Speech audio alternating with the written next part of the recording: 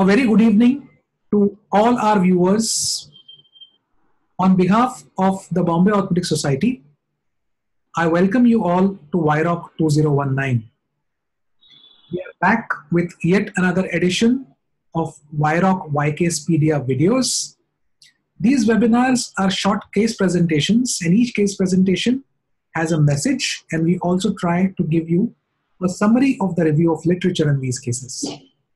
Today we have with us Dr. Satish Mutha, and he is going to be speaking about a case of segmental tibia fracture and sometimes how this can be a difficult situation and the way it needs to be tackled. So I now hand over the proceedings to Dr. Mutha. Thank you, sir. Hello friends, this is Satish Mutha and I welcome you to WIROC 2019, which I promise is going to be a great learning feast for all of you as usual, and maybe even better this time. I will now be presenting a small but interesting case of a segmental fracture of the tibia.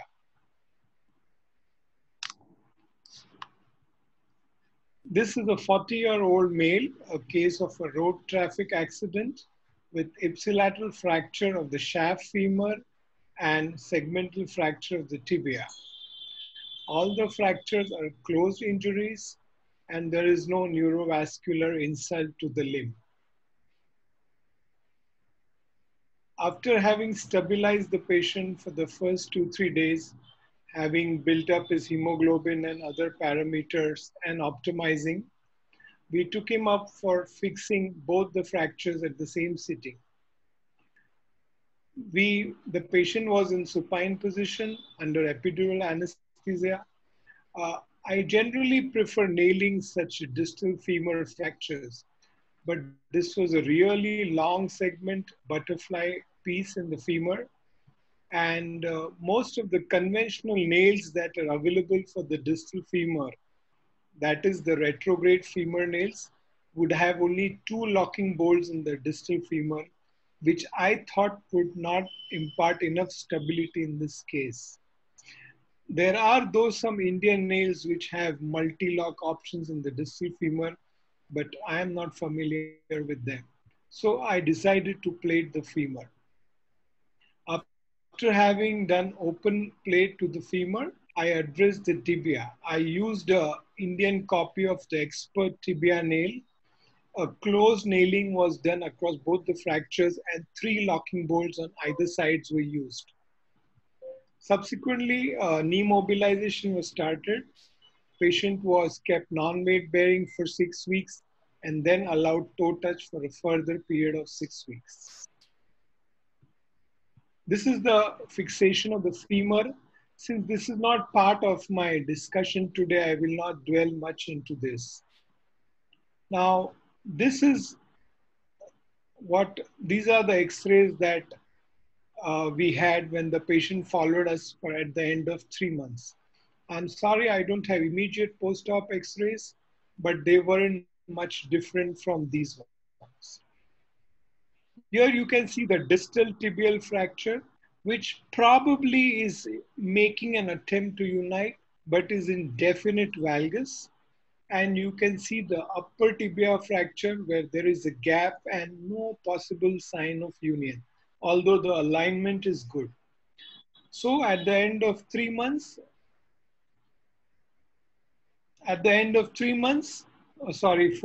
the problems here are a proximal tibia delayed union with gap, a distal tibia which probably is heading towards non-union, and valgus at distal fracture site, which is quite obvious.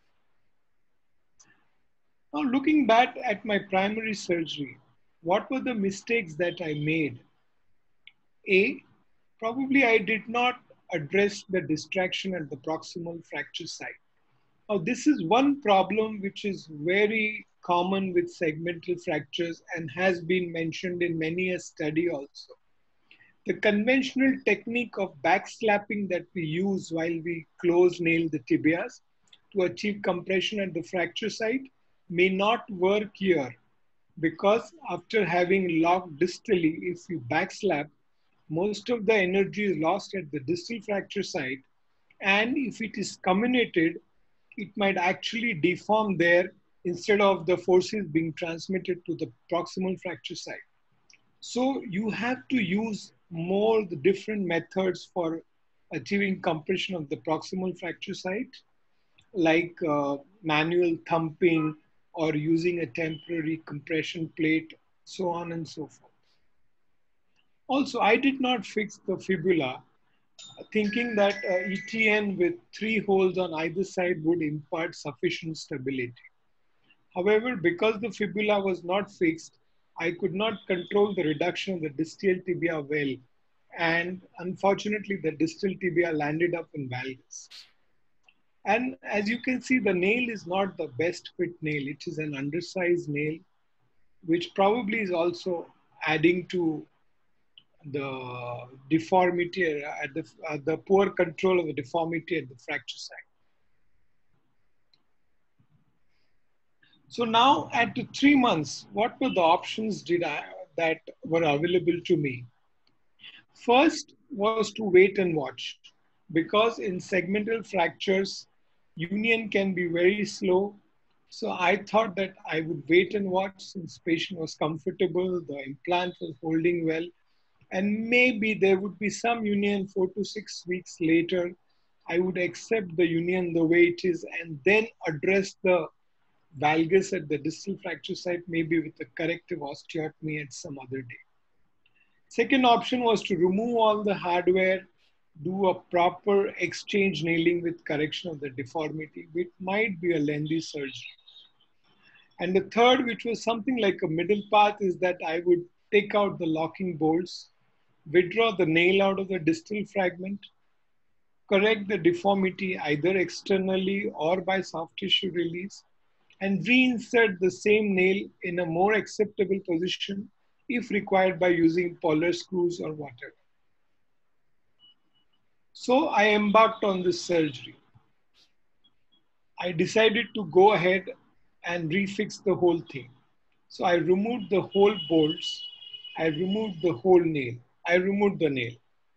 I tried to correct the deformity by external manipulation at the distal fracture site, which I could not. So I did a fibular osteotomy, thinking that after an osteotomy, I would be able to correct the deformity. However, the deformity would still not budge even after that. So I had to open the distal fracture site. I did an extensive osteoclasis and was able to correct the deformity. I then opened the proximal fracture site. I freshened the edges with the hope that I would graft it. I ringed the canal one size higher. However, unfortunately, while inserting the nail, this is the first time that I had a problem like this. I fractured the entry point, which is quite an unusual problem, but is well documented. Once this happens, one does not have enough purchase in the proximal fragment, which anyway was a small one in my case. So I thought that so I decided to abandon the nailing.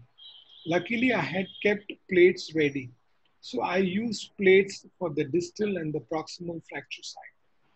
I used intramedullary fibular graft for the proximal fracture site to bridge the gap nonion and to impart inherent stability also. These are x-rays at the end of 3 months post-surgery. At the proximal fracture site, we can see attempt of callus formation across the fracture. At the distal fracture site also, although there is not much convincing callus, but seems to be holding well. Patient is toe touch weight bearing and comfortable. I gave patient 3 months of teriparatide injection, which is off the record and unproven, but we do use off and on. And I hope the patient will from now onwards progress to union. I then looked back at literature about segmental fractures. There are not many detailed articles. These are the few ones that I could come across. One is an analysis of complications of segmental tibia fractures. Another was a very interesting retrospective analysis of 49 cases. Here, apart from various complications like compartment syndrome and other things, The author mentions that the intervening cylindrical portion of bone, which is devoid of blood supply from either sides and also with extensive soft tissue damage, is extremely prone to non-union. There's another study, the management of segmental tibia shaft fractures by McMahon and others, which says that in these kind of situations, nailing of course is a desirable option, but one should have a very low threshold for adding another modalities of fixation. So this is what I could summarize from the literature. Segmental fractures of the tibia are extremely prone to delayed unions. Various studies put it at 24 to 30%, and non-unions, which is 5 to 10%, which is far high from conventional close intramedullary nailings in non-segmental fractures. Average time to healing is 34 weeks, which is again very high, and it really tests our patience because radiological assessment of healing is also a challenge. You may not see the conventional callus formation that you expect to see at the end of 2.5 months, and you have to decide whether to go in or wait. Of course, intramedullary nailing is a preferred method for such fractures. However, very often a supplementary fixation in form of an derotation plate or even a ring fixator may be added because this fracture is going to take a long time to heal and you need an extremely sturdy fixation. The distal fracture is classically more prone to non-union. Such cases, you should have a low threshold for bone grafting, and wherever in doubt, go ahead and bone graft. Achieving compression at the proximal fracture site is always a challenge. Using the conventional backslap method may not work, and you may have to use various tricks like manual thumping or a temporary compression plate or other things. There is a high incidence of malalignment at the distal fracture site particularly. So friends, a simple case like a segmental closed tibia fracture can really be a nightmare sometimes if you haven't properly planned and paid attention to slightest details like having a good C-arm imaging, a good, a good setup to be able to look at the mechanical alignment and other things. Thank you. Swapnil. Thank you very much, sir, for a very interesting case presentation. And on behalf of WIROC 2019 and Bombay Orthopedic Society, I again welcome all the viewers to watch this webinar. And if you have any questions, you can put this in the comment section and we'll be very, very happy to forward them to our expert who will answer them. Thank you, Dr. Mutha. It was a wonderful case. I thank you for sparing time out from your busy schedule to present this case. And I hope that the viewers will have many questions, which we will forward them to you. Thank you very much, sir. Thank you, Swapnil.